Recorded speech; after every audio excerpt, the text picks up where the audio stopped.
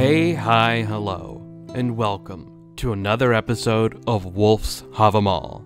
I'm your host, Wolf the Red. Today, we will be discussing stanza 28, so let's jump into it. First, here's the Old Norse for those who want to translate on their own.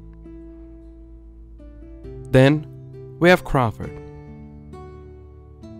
You will seem wise if you know the answer and know how to explain it. People are not able to keep a secret of what they hear about other people. And Bellows.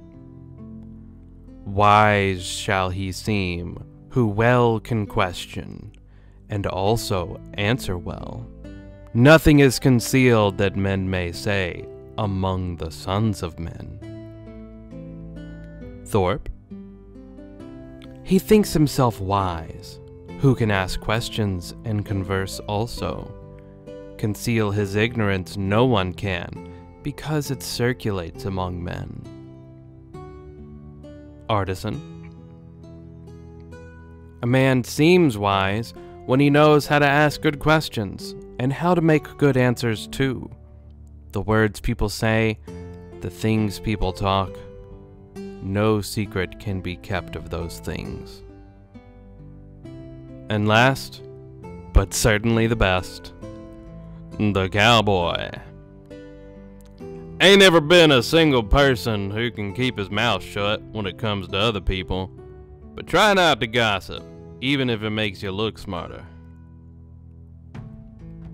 Gotta love that Viking cowboy.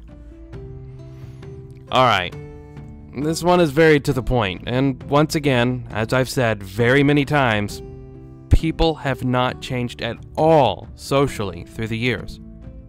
These stanzas are likely 1,000 years old, or possibly even more than that, and could easily be applied or even written today, and you would never know the difference.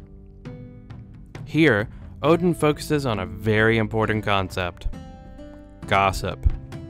I actually love that this is addressed in the Hávamál, and honestly, it makes sense given all the advice that is given earlier on how to have good manners and decorum in your day-to-day dealings of people around you. The stanza really spells it out though. You can seem smart all the time. You can know every answer to every question. People may even know you to be the one who will have whatever information they are looking for. But what good does that do you if your reputation is that of one who gossips behind people's backs? If you're known to be the kind of person who, after hearing some private or sensitive information, you will tell the first person you have a conversation with, do you think anyone cares what knowledge you have on certain subjects? You won't be trusted to have a normal conversation with if you develop habits of creating drama or stirring the shit pot, as they say. No one will risk being involved in the next issue that you create by sharing their gossip.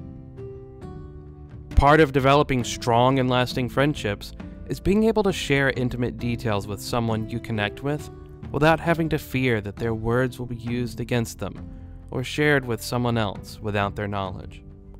Especially if that gossip is twisted in a way that isn't accurate, or even if 100% accurate, still hurts someone by revealing things they didn't plan on revealing to a wider audience.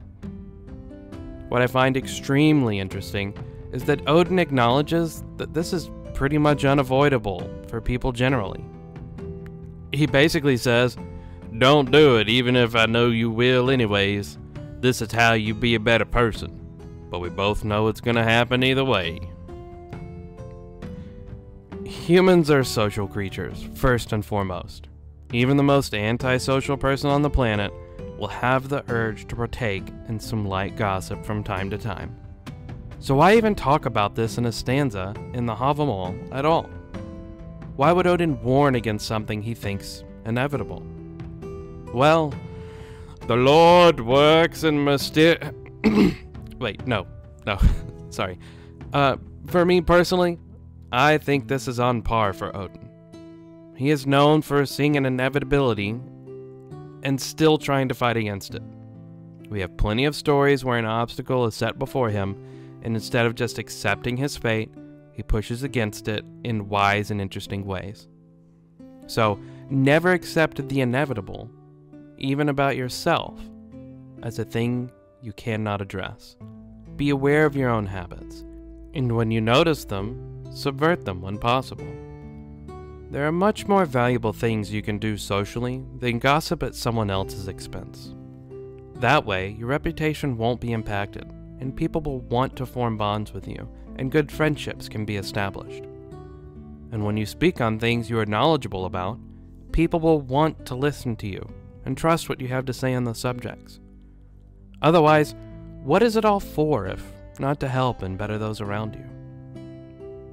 Let me know what you guys thought about this stanza and how you think it may apply to your everyday life in your social situations. And with that, I want to give a howl to my amazing wolf pack. They have been such a great group of friends to support me through so much lately.